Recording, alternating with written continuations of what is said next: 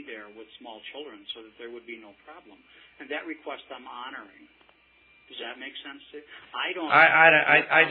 You're only honoring it because of my phone call, sir, which it wouldn't happen. And possibly you could, it just seems to be escalating to a point where now I don't even want to know if I want to go to my own meeting.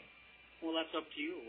I'd like to know how you drew a different perception. I thought you were pretty reasonable. I think you're a man of your word and would honor it. Okay. But what I was telling you, I don't know what you feel offended from. Well, like I said, we would like to be able to have our meeting in private, in peace. We don't want to have to answer a bunch of questions from police officers. Yep. Yeah. Well, I guess I would gather if you come and you don't have a gun and you want to have a meeting, I think the policeman's going to go away. What do you mean go? Wait, whoa, time out. What do you mean go away? Is this going to be a situation where everybody's going to be questioned by officers tonight? No, I think there's going to be a policeman there, and he's going to look to see if anybody comes in with an open carry gun. Because the library asked if we would be there, so that there's no problem. Sir, I'm really insulted by all of this. I really am. And the reason is because I did the upstanding thing that anyone would do, and I called ahead of time to make sure that it would be okay or not okay. I asked them a simple question. She flipped out, and now you guys are flipping out. That's what's going on here, and I don't think it's necessary. I want you to be a man of your word. However, the library asked if we would be there, so there's no problem. So can you understand their concern? No, I don't understand their concern at all, sir. I don't. Oh, well, they're scared to death. They're scared to death. Okay. Well, see, that's what now I totally don't feel comfortable at all even going. So now you're infringing on my rights to be at peace and just go have a peaceful meeting. And that is the reason why I called in the first place. Sue me. Quote me. Sue me. Sue you? Someone asked for service. If I said I'm going to bring a gun... Why are we talking about suing people? Well, if you feel that I'm infringing on your rights. You said I feel infringed on my rights. You called me, okay? You called me. Actually, you sent an email to me. They called you, sent an email to you. This escalated over one simple phone call over me asking about an open carry law, sir. Okay? And you are now just expending a tremendous amount of resources where you totally don't have to. It's a complete waste of everybody's tax money. Now you get my opinion, okay? Mm-hmm. But I've had yours, you get mine. Okay. Whether you come with or without a gun is up to the policeman to make a decision. I have a group of people in a public place asking to make sure that there is no problem. I want you to come from my perspective. What you do is up to you. They've asked for help so that there wouldn't be a problem because they're very scared. Because of the media. Thanks to the media programming everybody that a gun is bad, not the person that fires the gun. I agree with you there. You're right. It's an absolute plague, sir. It's a plague of fear.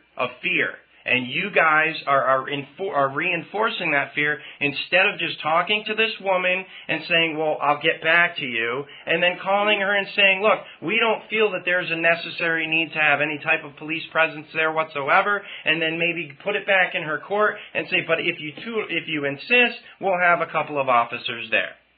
Mm-hmm, mm-hmm. You know what I'm saying? I mean, let's just be reasonable here. If I scared your wife over something, I'm coming over to your house to talk to you because we've had a difference of opinion, and I'm going to bring a gun. I'm going to bring a gun, okay, under my rights, which will be open to view. Are you tracking with me here? And your wife said, geez, I don't even know your first name, but let's say it's Tom. I'm not going to anybody's house. I'm going to a public building to have a meeting in a room and I'll probably never even see the lady that I talked to on the phone. I'm offended because someone asked for my help, and I'm out there to provide service so that there are no problems. This is not somebody's private home, sir. This is not somebody's private home, sir. It's a public building, right? And that's why maybe I should give you the number so you can research the law. No. The law. I have no arguments over the law, sir. Okay. I have no arguments over. I know what the law is, okay? I also know what statutory rules are. I'm sure you might even know it better than I when you even looked it up. So, okay, we agree to that. Okay, so all I'm saying is, this got dialed way up. It had nothing to do with me. Okay, I was doing everything within all of my lawful rights.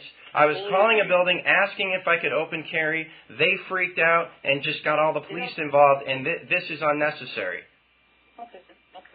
And if you're doing the right thing, and there is no problem. If I'm doing the right thing, sir, I really don't appreciate the accusation inferred.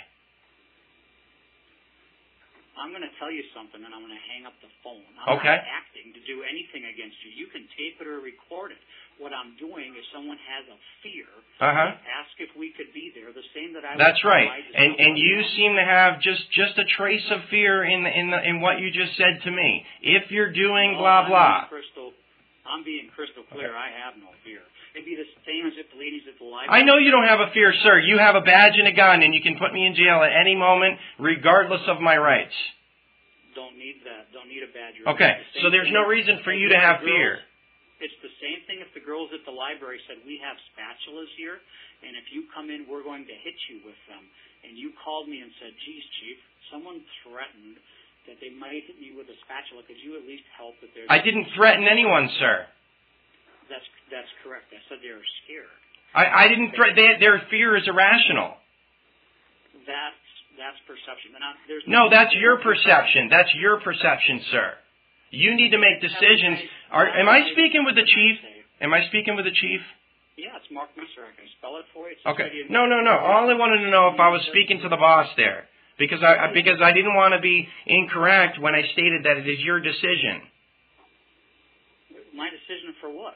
It's your decision where you place your resources, sir. Okay? That's correct. And let me tell you something. Let me tell you some more information. You want some more information about this ridiculous fear that's perpetrated on the police stations by government to make you guys afraid of the people, to make the people afraid of the government? It's just absolutely unbelievable, sir. What? What? See you later. Have a nice night now. Whatever. Good night.